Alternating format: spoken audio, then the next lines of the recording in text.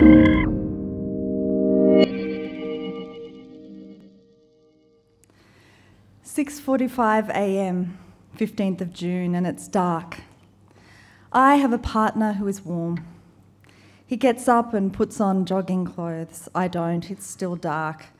I'm reluctant to jog around the park or down to the Merry Creek by myself, and I don't like the way he slows down to wait for me under the bridge. It feels like I'm being minded. I do some stretching on the bedroom floor until I realise I'm not stretching. I'm just lying there thinking of Eurydice Dixon. It's Friday. She was walking home 3 nights ago through another park near where I used to live. I didn't know her in life, but in death, she's all I can think about. When Tom gets home, I remember to tell him about the man who grabbed me in the city a few weeks back. Completely crowded mall. He just reached out. I'd been on the phone to Tom, who was overseas. We'd just finished talking. I guess I was distracted. Some guy took his chance. Tom is shocked. "What did you do?" "Nothing, I just shrugged him off. There was another man who was going to step in to help, I think. Then my tram was coming, so..." It's an everyday story, a nothing story. Nothing happened. But a young woman with friends and a family and a life was followed through the city, raped and murdered by a teenager called James Todd. Days earlier, Sydney woman Chi Yu disappeared and her flatmate was arrested for her alleged murder.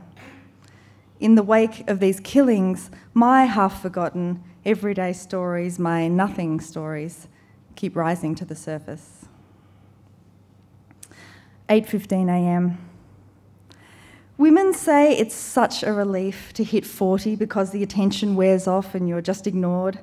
It's only partly true. The street attention slows, but it doesn't stop. I'm a white, cis, overeducated woman living in an inner-city suburb with a man, and I don't face the racism, homophobia, the other daily horrors that some friends do. Still, I'm wearing the wrong clothes today. It's cold and I've put on an old woolen dress. It's short, rides up my stockings when I cycle. I hop off my bike at the lights to try to delay the fabric's creep. The tram driver also paused, stares. 3:45 p.m.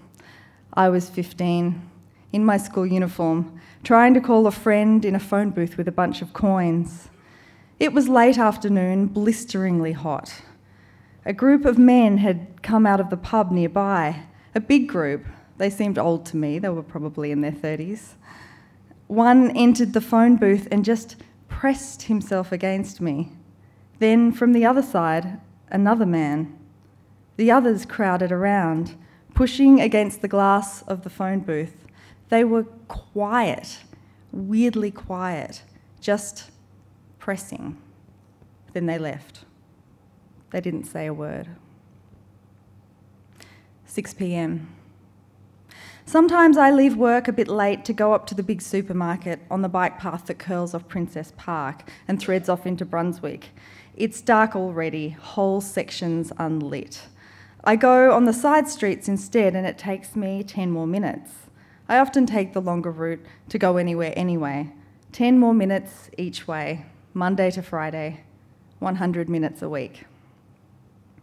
As I cycle, I think of another story. There's always another story. 2 or 3 a.m. at a wedding in the middle of nowhere. I was the only sober one, nursing a tea on the couch, laughing at the 50 or so dancers stumbling around in their finery. The tall, intense dude who'd been bugging me all night was at it again. Tom and I had been swatting him away. He was at least 10 years younger. His fiancée was there. He seemed more mosquito-like irritating than serious, but by 2 a.m. he was shit-faced.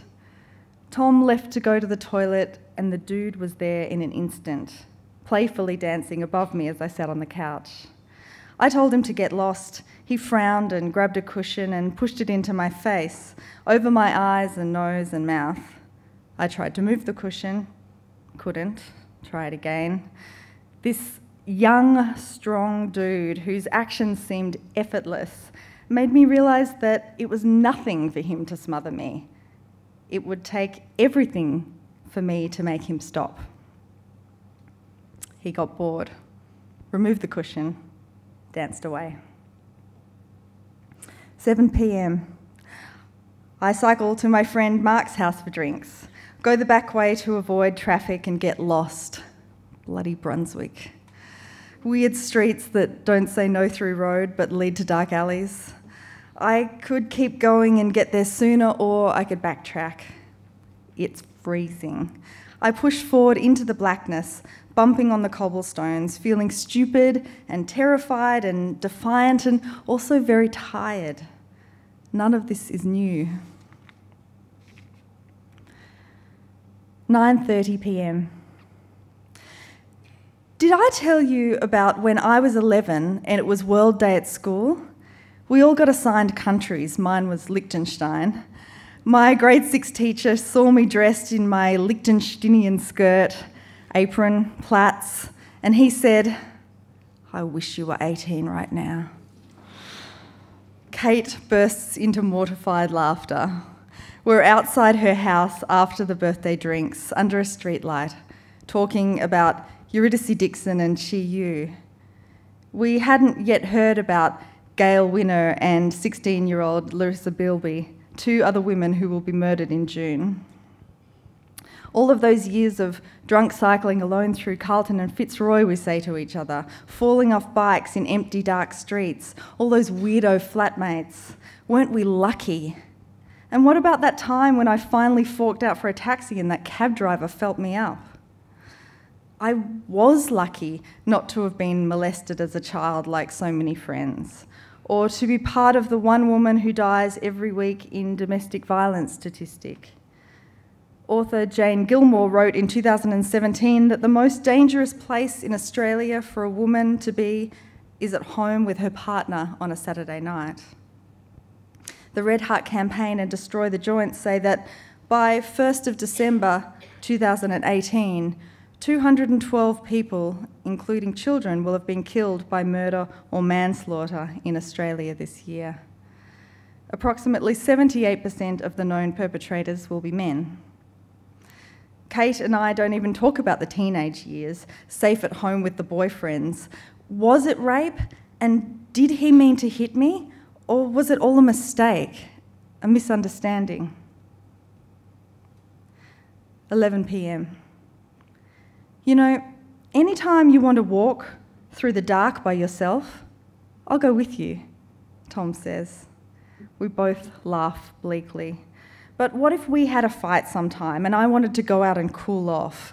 What if I wasn't in a good relationship but a bad one? Could I leave and have a good cry by myself in the darkness by the Merry Creek? No.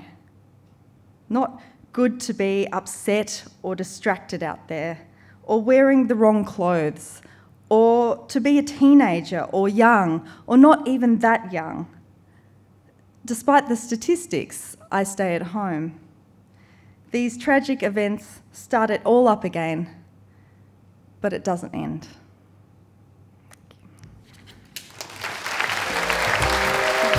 Visit wheelercentre.com for the best in books, writing and ideas from Melbourne, Australia and the world.